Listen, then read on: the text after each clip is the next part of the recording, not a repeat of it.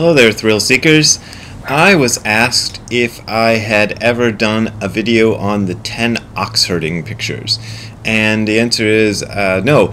But last year I had this idea to do a video on the 10 Oxherding Pictures, and it was a very elaborate scheme that I was going to redraw the Oxherding pictures, like my own versions, and then after the video was over I was going to put those drawings up on eBay and see if anybody would bid on them and buy them, and like make a little extra money for myself or something. Anyway, I never did that. By the way, would anybody out there buy if I drew Oxherding pictures or something and put them on eBay? Would you buy them? Just curious. Leave a comment or send me an email if you would.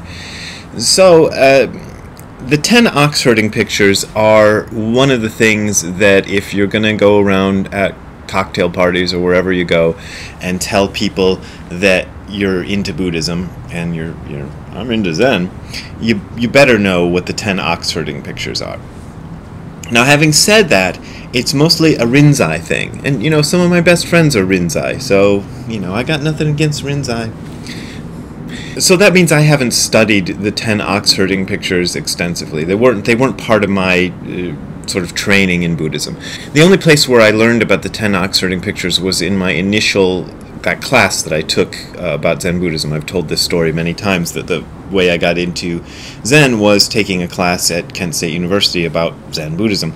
And in that class, the teacher, Tim McCarthy, tried to present both the Rinzai and the Soto perspectives and the sort of general things you ought to know if you're going to tell people at cocktail parties that you're into Zen, about Zen, and the Oxherding pictures were part of that. And after that I never really bothered with the Oxherding pictures, but I'm going to tell you what they are, and most of the information I am going to give you comes from this book, Manual of Zen Buddhism by D.T. Suzuki.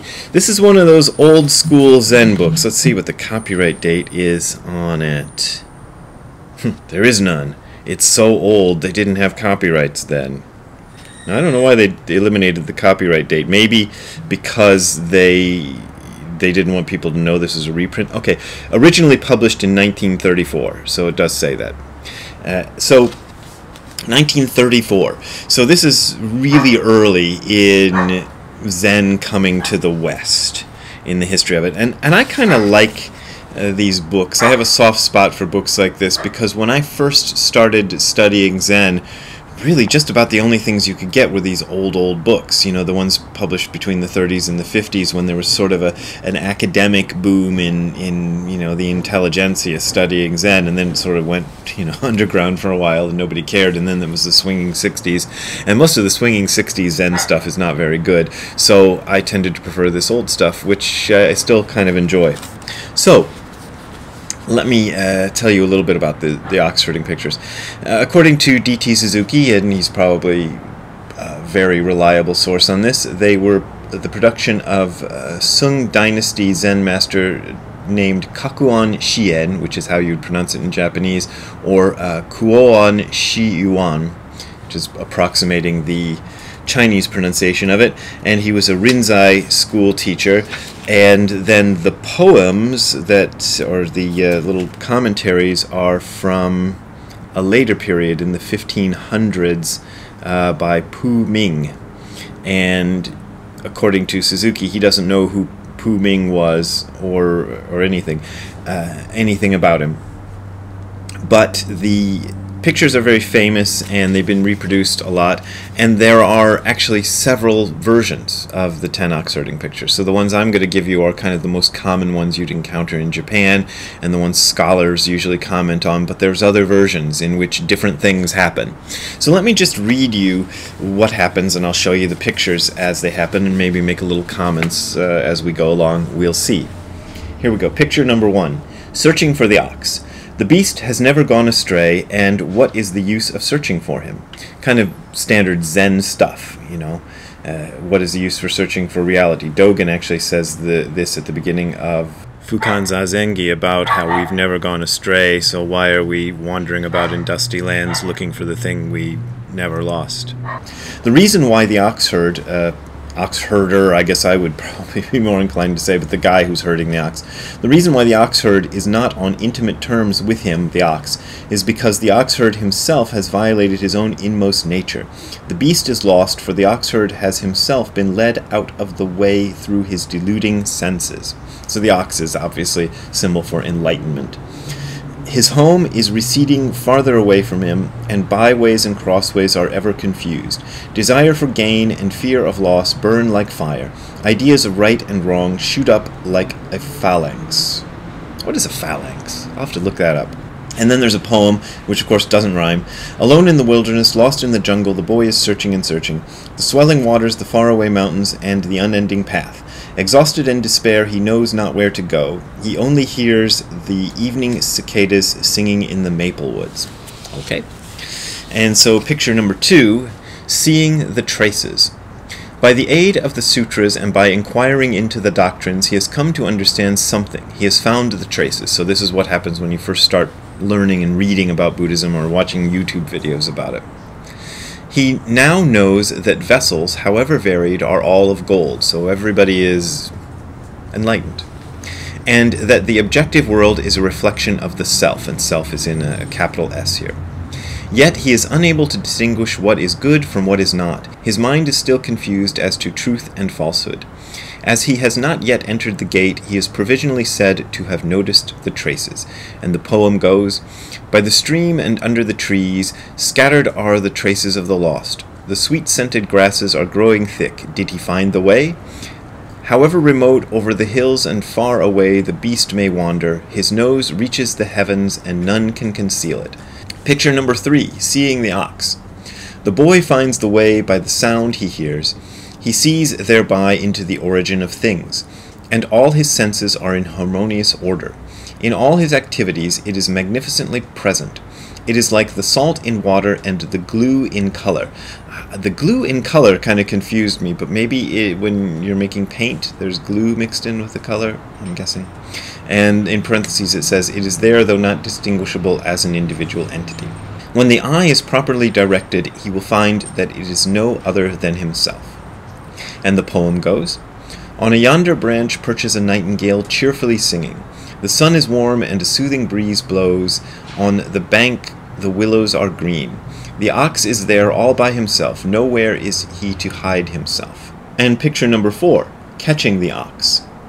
Long lost in the wilderness, the boy has at last found the ox, and his hands are on him. But owing to the overwhelming pressure of the outside world, the ox is hard to keep under control. So this is what, when you've had maybe your first moment of awakening, but you're finding that the world is kind of creeping back up on you. He constantly longs for the old, sweet-scented field. The wild nature is still unruly and altogether refuses to be broken. If the oxherd wishes to see the ox completely in harmony with himself, he has surely to use the whip freely, which sounds a little violent, but I think that is about discipline. So you have to be disciplined. You can't just have your grand enlightenment experience and not expect to try to deal with a disciplined life. And the poem goes, with the energy of his whole being, the boy has at last taken hold of the ox. But how wild his will, how ungovernable his power.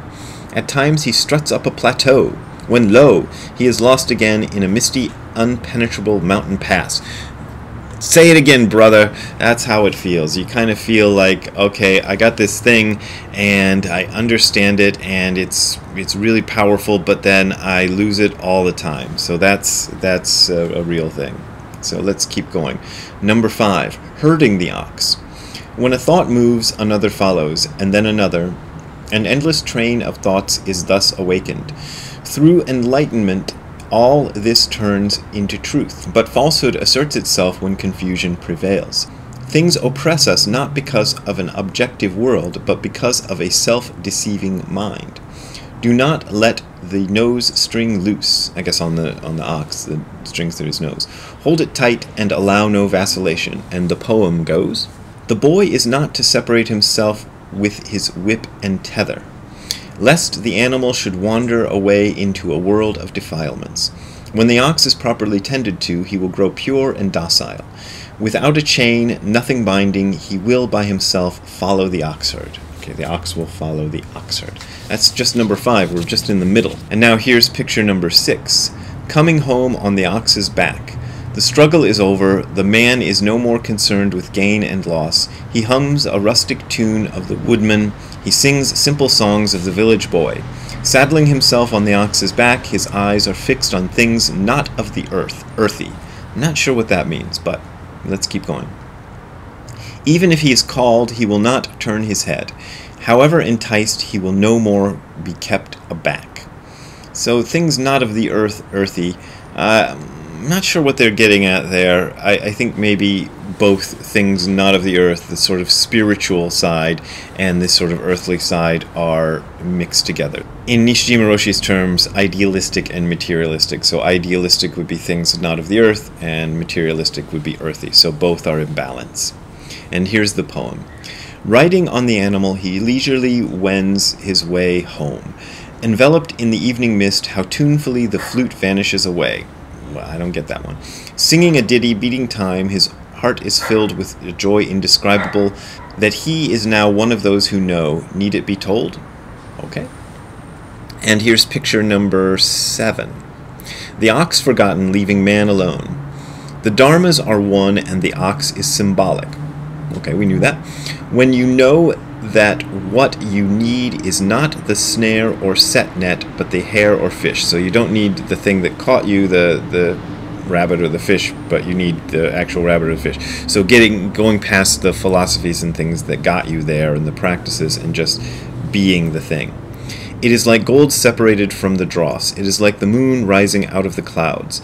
The one ray of light, serene and penetrating, shines even before the days of creation.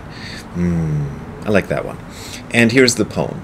Riding on the animal, he is at last back in his home, where, lo, the ox is no more, the man alone sits serenely.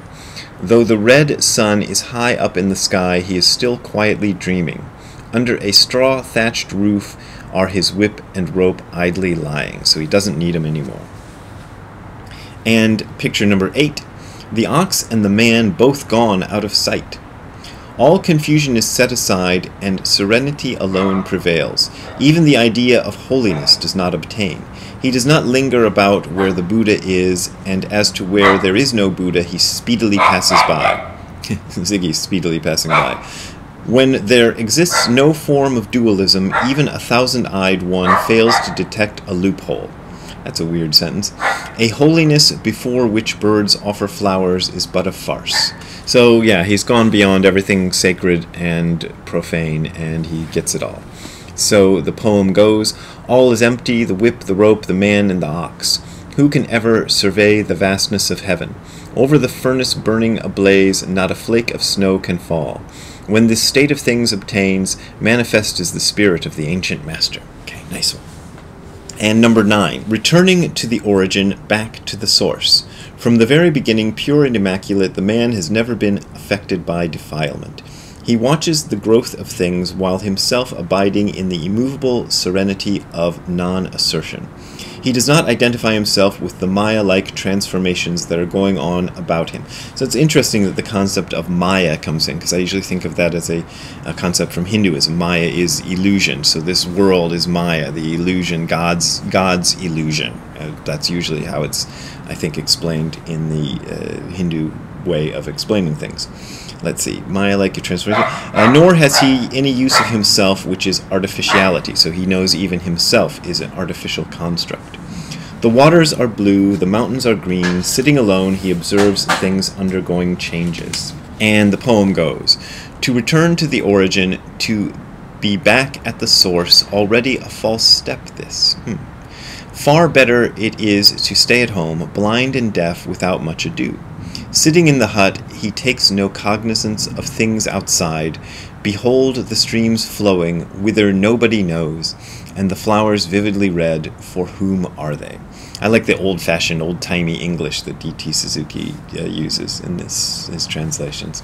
Okay, and the last picture is number 10, entering the city with bliss-bestowing hands. I always remember that line. That's the one line I could have quoted for you from all this before I even started doing this video and restudying them.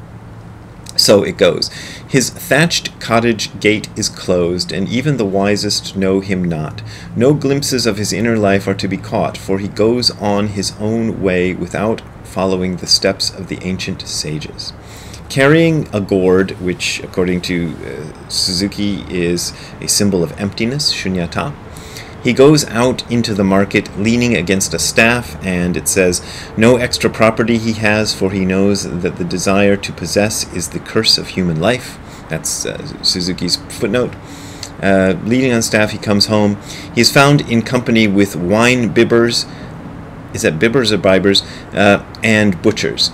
He and they are all converted into Buddhas. So that's a nice thing. Even the wine bibbers, wine drinkers, I guess, and butchers are converted into Buddhas. And the poem goes, bare-chested and barefooted. I don't like to take my shirt off. Even when Zero Defects, everybody had their shirts off, I always kept mine on. But anyway, bare-chested and barefooted, he comes out into the marketplace. Daubed with mud and ashes, how broadly he smiles. There is no need for the miraculous power of the gods, for he touches, and lo, the dead trees are in full bloom. The end.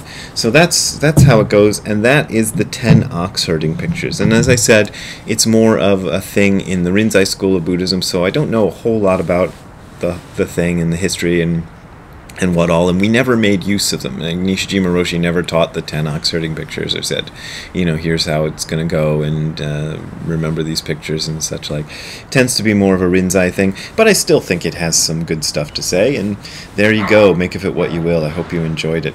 And if you want to enjoy more pictures, or if you want to help me buy more old books like this one, you can send a donation to the URL you're seeing on the screen below, which is hardcorezen.info/donate. That is hardcorezen.info/donate.